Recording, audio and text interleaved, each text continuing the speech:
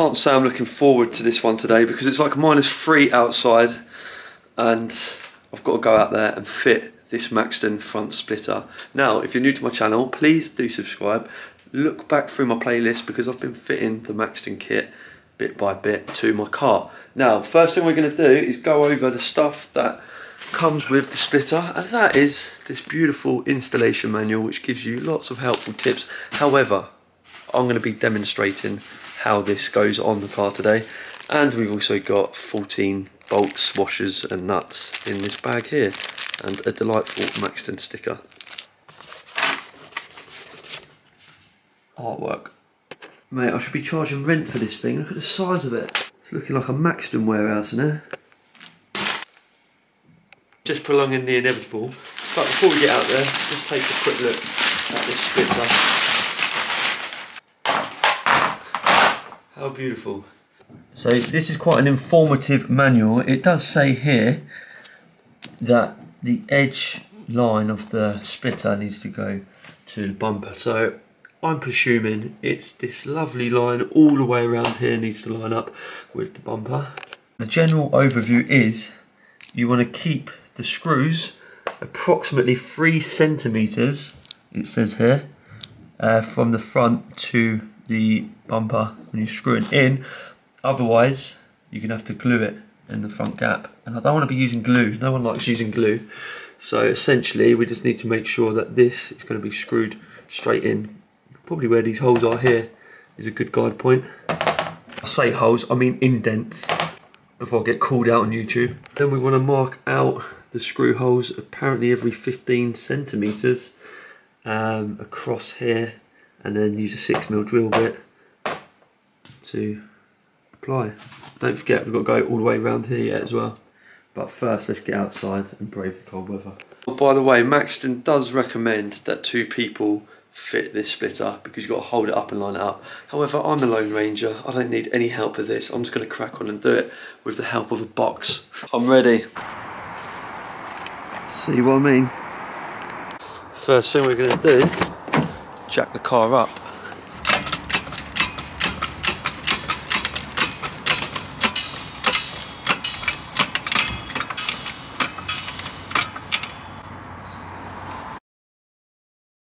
Got the box over here, look. That's my second pair of hands. And what I'm going to do first is show you, like under here, so under this side of the bumper, if you line this up, look, like that, you can see, and if I take you underneath, you can see it's got like the cut arounds for the original screws that are already on the bumper. So, to make my life easier, I'm going to put one wood screw to hold it temporarily here, this side, and then I'm going to go the other side and put another wood screw over there, so both sides are up, and then I'm going to go around, drill all the holes, and then put all the bolts through and take the wood screws out and replace them with the bolts. Right, line that up, and I'm going to use my drill to do a pilot hole. Just a normal screw. So that'll keep that side in for now. Then I'm going to go to the other side and do the same. Job done. Right, for safety I've put it on axle stands both sides. Right, so obviously I wanted to see how this lines up first. And under here, this under tray, we're going to want to take this out. So there's a few Torx screws. I'm going to whip them out. Hopefully this tray then removes so I can get my hand up the back to get these nuts and bolts in. Right, these are T25 screws. So there's just 3 Torx screws which are taken out now. Now I can pull underneath the bumper and look in. Right, so I wanted to use these nuts and bolts that come with it. However, this tray, let me see if I can show you. When you pull that back, where you need to be screwing them, needs to be right at the front of the splitter, otherwise it's going to be pulling down. So, because I can't get a nut right in there, it's going to be really hard to try and get a nut in there and tighten it right at the front. I'm going to go and get some self-drilling screws, but I'm going to get some Sikaflex as well, so it'll be stuck and glued, because you don't really want to screw this on its own. You want to have some glue with it as well, if you can't do the nuts and bolts right at the front. So I think I'm gonna have to go and get some Sikaflex and some screws. I think with these things, it's not really a one size fits all. Like obviously Maxton will send out all the nuts and bolts with every kit, but some cars they're not all the same, do you know what I mean? So you're gonna have to make it work. And in this case, I've made the executive decision, I want to Sikaflex this with screws now, so I think that'll be fine anyway. See, now this is the beauty about doing your own jobs at home. Obviously you could pay a garage to do it for you, get it up in the air and just fit it first time, but you know what, why not have a go yourself? Obviously the last hour I've spent checking it all out isn't wasted in my opinion. I feel like it's a good thing. Right, okay, so I've secured the goods and I've got some Sikaflex. I've kept it in front of the blowers on the way back to warm it up because it is so cold. This needs to be installed really between 10 degrees and 25. So we've got that. Went to Halfords and got some screws. I've got two sets. I've got these stainless steel rust-proof crosshead ones, right? However, I also picked up quite a few packs of these flanged ones in black. They didn't have the T25 Torx ones, which I thought they did have online, but they didn't have them in the shop.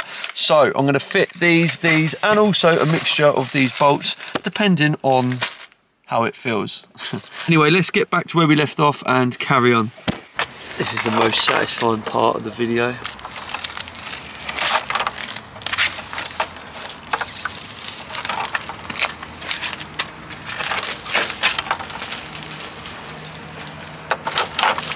First thing I want to do is clean under here now, because obviously it's going to be Sikaflexed on, so I want to make sure that's nice and clean underneath there.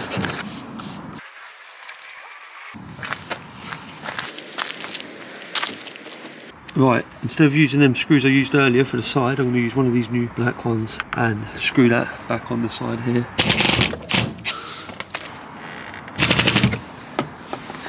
Just make sure it's nicely lined up on the edge of the bumper, like so. Now the next thing I'm going to do is Sikaflex all the way like along here and along this line here and around here, and then as soon as it's got the Sikaflex on here, I'm going to push it up into place and then drill some screws in up underneath. You want to make sure you're wearing gloves for the Sikaflex, because if it gets on your hands it's a nightmare to get off. That's exactly what it's like.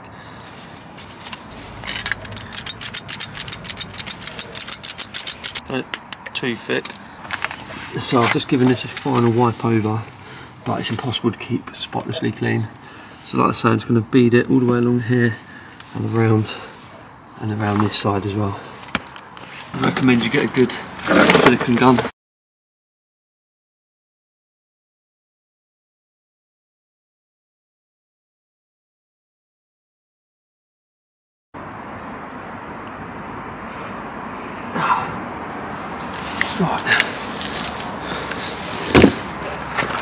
Right, so as you can see, sorry my gun is actually proper broken, but I've got it on this lip all the way here and some on here and then up around on the inside there, and then same again that side. Yours will look a lot neater than mine if you've got a good gun.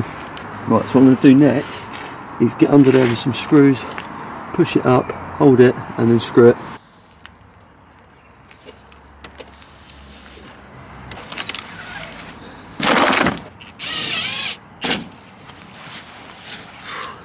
There's the first one on. I'll just show you for reference where exactly these are going. So, like one here, and I'm going to go all the way along across there.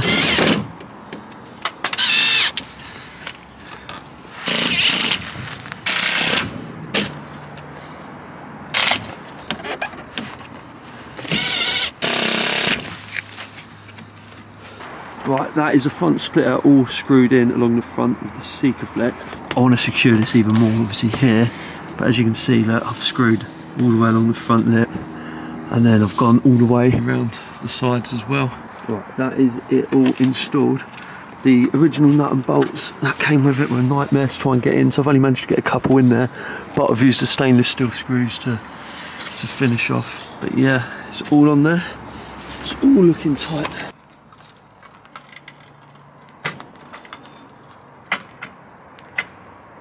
Okay, so the front split is all on. I've just taken the car over the flyover at 70 miles per hour, and believe it or not, the front splitter didn't fly off.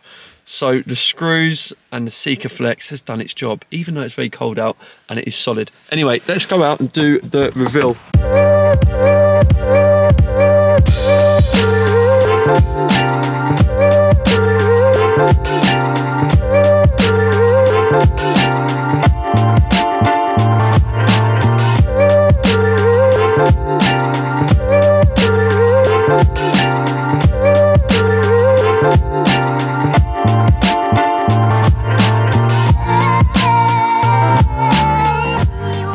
Right, so let me know what you guys think of this front splitter. Is it a yes or a no, or a maybe, or a never?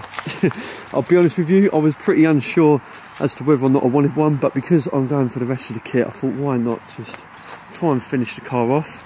We've still got other bits to do on it.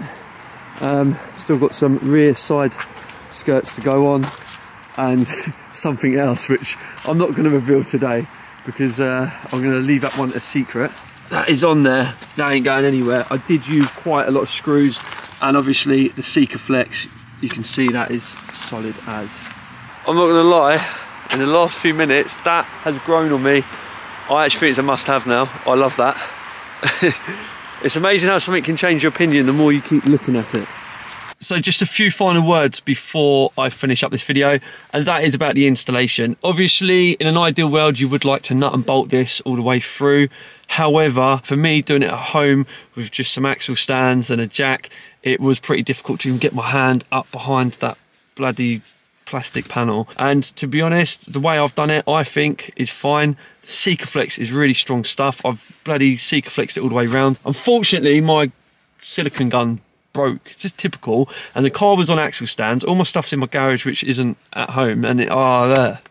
So I've Sikaflexed it, screwed it, it's all on there, it's solid, it's not going anywhere. I'm going to keep an eye on it anyway, just to be on the safe side like everything, because at the end of the day, it is a car and there is a lot of wind resistance underneath. So I'll just keep an eye and make sure it's fine, and I'm sure it will be. But apart from that, I hope you found this video useful. Hope it's given you some sort of idea into what is required if you want to fit one of these Maxton front splitters, and also it lets you know what it looks like on the car. I, at the beginning, was unsure. I think I've been swayed now by the end of this video, because I've been looking at it and I think the car does look good. So big up Maxton on this one, because obviously they're the ones that design and, you know, supply this stuff. I'm not endorsed by them. I bought it as most of my stuff. No one ever sends me freebies. I've had a few over the years, but unfortunately I'm just a normal person that goes out and buys stuff and shares it with you guys, so you can obviously get some sort of idea yourself. But that's going to be it now. Thanks for watching, and I'll see you all again soon in the next one. Bye for now. PS, wrap up, it's cold out there. Looks like a snow plough.